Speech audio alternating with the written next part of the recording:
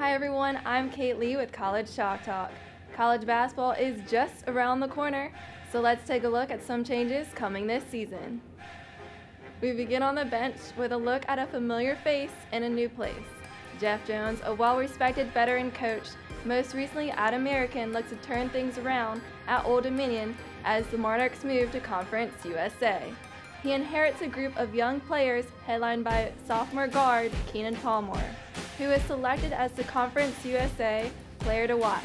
We're betting Jones gets it done, it's just a matter of how quickly. And rule changes are here too.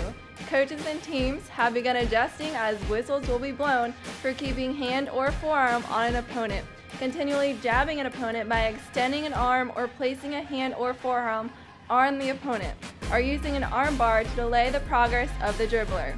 These new rules could mean tighter calls on contact, resulting in frequent trips to the bench or to the line.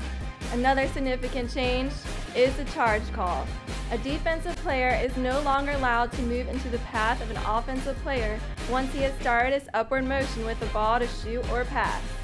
Memo to players, if you're gonna take a charge, you better be there early. As always, you can follow us here and on Twitter at Chalktalk and check back with us next week for the latest in college hoops. I'm Kate Lee. See you next time.